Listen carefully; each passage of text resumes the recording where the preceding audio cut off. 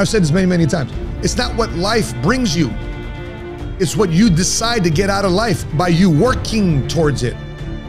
Life isn't just gonna be like an Amazon package and drop it off at your front doorstep, and all you gotta do is bring it in the house and package it, boom, there's success. Because long-term thinkers are doers. They're not complainers, they're doers. What do I gotta do? What do I gotta do to get out of debt? Because complainers, guess who they attract? A bunch of other complainers. Blamers, guess who they attract? Other blamers for their pity party. The harder question, the harder virtue is becoming a doer. Because guess who doers attract? They attract other doers.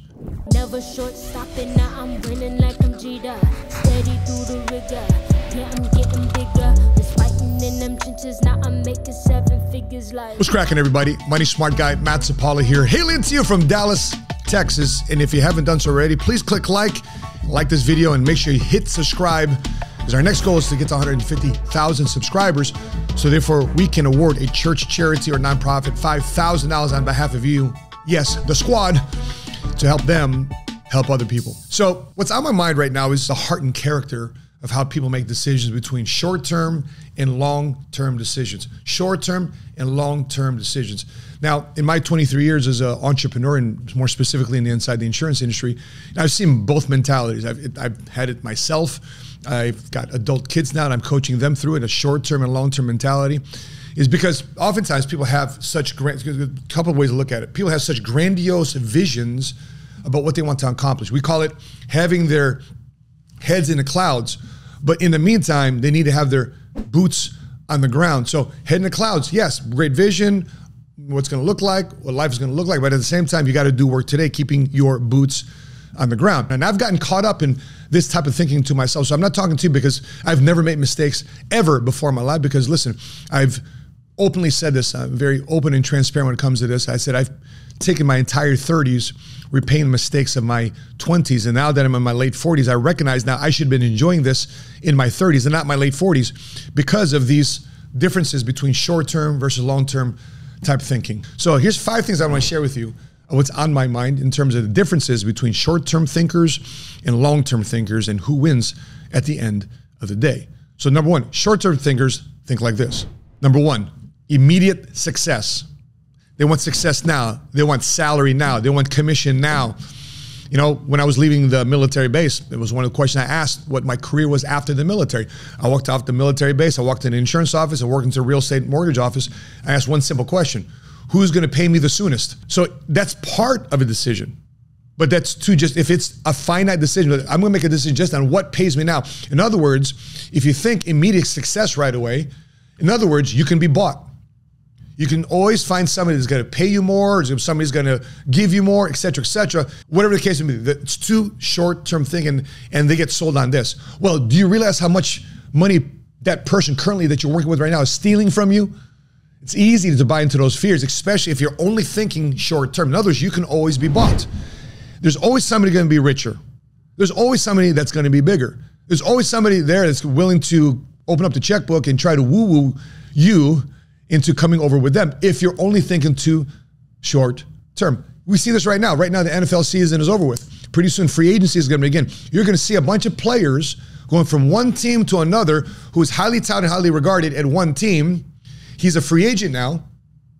And because this is a business decision, they're going to consider offers from other teams. And guess what? They might take that offer from another team because they're willing to pay them more money. Facts. Okay. However, what is it that you want as a player? Do you want to get paid, or do you want to be in a championship? Nobody ever remembers somebody who got a lot of money and never won a championship. People always remember, history books will always remember those who win championships. Michael Jordan is a great example of this. For 12 years, Michael Jordan was not the #1 paid player of the NBA. He won 3, 4, 5 championships already. It wasn't until his 12th, 13th season that he became the #1 paid player in the NBA. 12, 13 seasons later, he wasn't the #1 paid player by the Chicago Bulls. Other people were getting paid more money. But who remembers Michael Jordan? Everybody. Who remembers the highest paid player during the 90s and early 2000s? Nobody, unless they had a championship. So if you're thinking too short term, you get caught up in this immediate success mentality versus a long-term thinker. Here's how they think. They think greater success. They're willing to say, you know what, if I'm not getting it paid now, is it going to lead to something greater? Is it going to lead to something that's much more beneficial, not only for myself, but for everybody around me? And so short-term thinkers, immediate success. Long-term thinkers, greater success. Number 2, short-term thinkers only trust themselves. They only trust their past experiences. Okay, we've all been hurt. Whether it be in a relationship that you've been in, a financial decision you made and you regretted, but it's only your experiences. Versus long-term thinkers, here's who they trust. They trust wisdom from people who have been there, done that, and are living a life that they want to live because they get what they call wise counsel, wisdom from those that are counseling them that are actually living the life they want to live. So if you're locked on a life that you want to live, the outcome of it all, it shouldn't dissuade you, the short-term thinkers that talk about complaining and all these different things, of all the hurt and pain that they've experienced because they've only done it themselves. Because here's one thing, whether you go from relationship to relationship, company to company, career to career, church to church, one thing that will always follow you are your habits, your beliefs, and your behaviors. And if you don't change it, guess what will also follow you too as well? An unchanged reputation. And a reputation is very, very valuable. What do you think a credit score reflects? It's your reputation with the banks and how you pay your bills, how long you've paid your bills, whether you've been on time, whether you've been diligent with your finances, whether you're overspending on credit. That's what a credit score shows. How diligent are you? What is your reputation? Are you a short-term thinker? Because here's how short-term thinkers say, well, come at me, come sue me, send me to collections. Sure, they can do that. They'll send you to collection. And in the meantime, guess what? You win because you don't have to pay the money. Guess what? Long-term, guess what doesn't win? You, because you can't buy that house. You can't buy that car. Your insurance on your car and house and other insurance policies you might purchase because they run your credit these days, maybe more because you didn't pay that bill you did from 5 years ago because you decided to ditch T-Mobile and not pay that bill. These things eventually catch up to you, even though short-term, you win. You don't pay the money. It doesn't leave your pocket, doesn't leave your bank account. But eventually, over time, it will catch up to you. Which leads me to number 3. Short-term thinkers only think in the moment. They think for right now.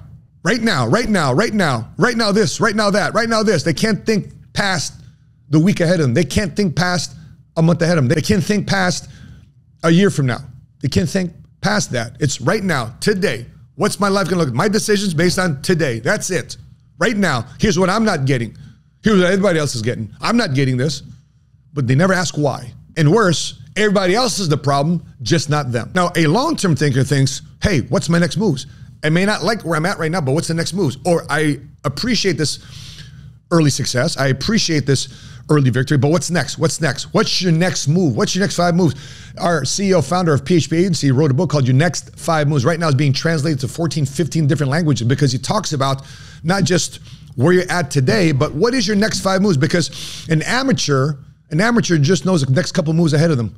Maybe 1, maybe 2, number 3. But a grandmaster, if you look at a chess champion, a grandmaster that understands the game of chess, because what type of game are you playing in life? Are you playing checkers or are you playing chess? Well, a grandmaster in the game of chess understands his next 14, 15, 16 moves. And he's just baiting the other player to play into those moves. Even though the first 1, 2, 3, 4, 5 moves may not be 100% favorable in the moment, but the next 10, 12, 14, 15, 16 moves, can't keep up with them. You can't beat them because they already thought about this move years before. They thought ahead years before. So how are you thinking?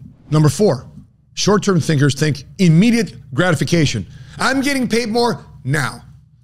Long-term thinkers think about delayed gratification. Short-term thinkers like, I want to go party this Friday, Saturday, Sunday. Long-term thinkers like, you know what? If I invest this Friday, Saturday, Sunday, I might make something of myself 3, 4, 5 years from now. And then who's going to be partying then and where and with what and with who?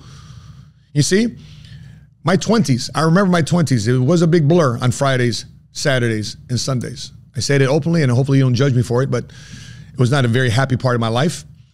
And just coming out the military, not necessarily knowing what my next moves were. All I needed to know is I need to pay the bills today. That's all I was thinking about. By the way, I'm just sharing with you these different virtues and thought process and experiences because I was at one time a short-term thing. I get involved in arguments. I get into heated arguments and discussions because I'm trying to win that battle in that moment. And even though I might win that battle, guess what I don't win? I don't win the war.